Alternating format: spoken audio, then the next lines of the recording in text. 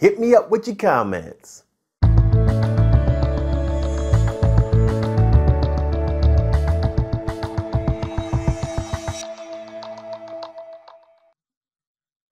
Hey Pinnacle Studio peeps, how y'all doing out there? My name is Malik and I'm back on your screen with more Pinnacle Studio love from PinnacleStudioPro.com.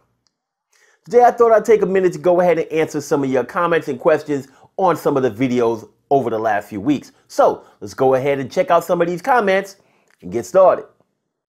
Bob Woodlock left a comment that said, "Thanks for showing us another great feature. At some point, I would love to know how you do the arrow you're using in your videos." Well, Bob, the arrows that I use are actually from a screen capture or screen editing program called Camtasia. Camtasia does a whole lot of great things. I use it mainly to do screen capture. So when I'm doing things in Pinnacle Studio, I'm using Camtasia to do my screen recording. After the screen recording is done and I click on stop, it sends it into the Camtasia editor. From there, I can add callouts, which are the arrows. I can add the arrows wherever I need them. And then when I'm done adding those arrows, what I do is I export the file from Camtasia along with the screen recording and the arrows and everything. And I export that as an MP4 file. Once I'm done with that, I take my MP4 file of my screen recording with the arrows in it, along with all of my other footage, and bring that into Pinnacle Studio to edit the video and send it out to you. The next comment is from Kane's World, and his comment says, "Can someone please tell me how to get OKs and effects from blood and bullet shots?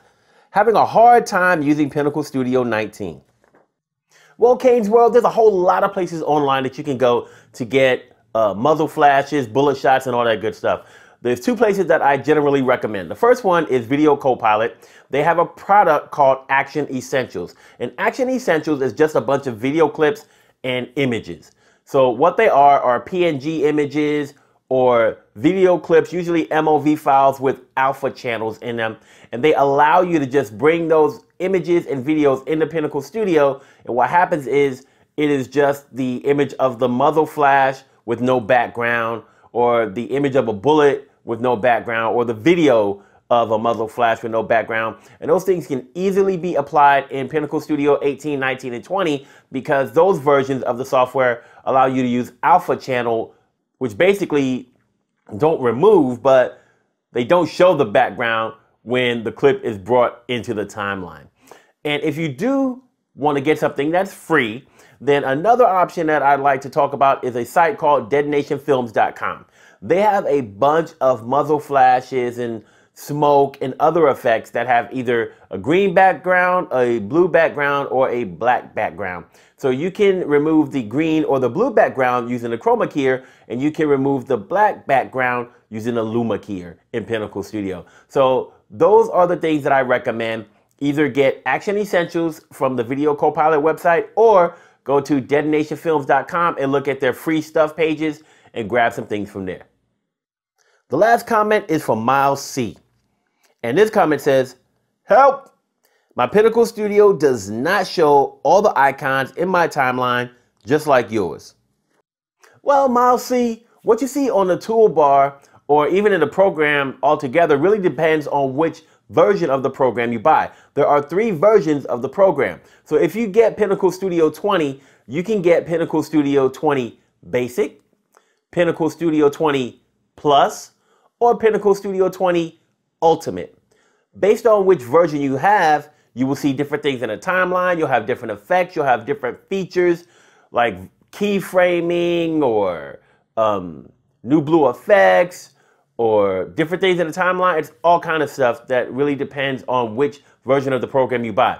Now, the basic version, to me, don't even go there. It's the least expensive one, but you will not be able to do a lot of things with that version of the program.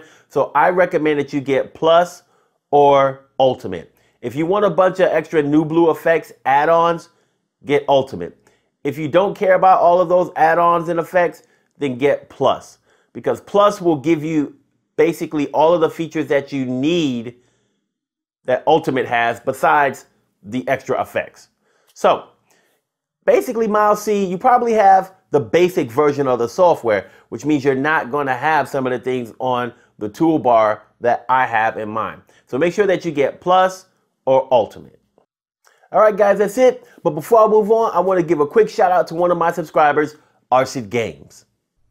Arcid Games makes YouTube videos about gaming.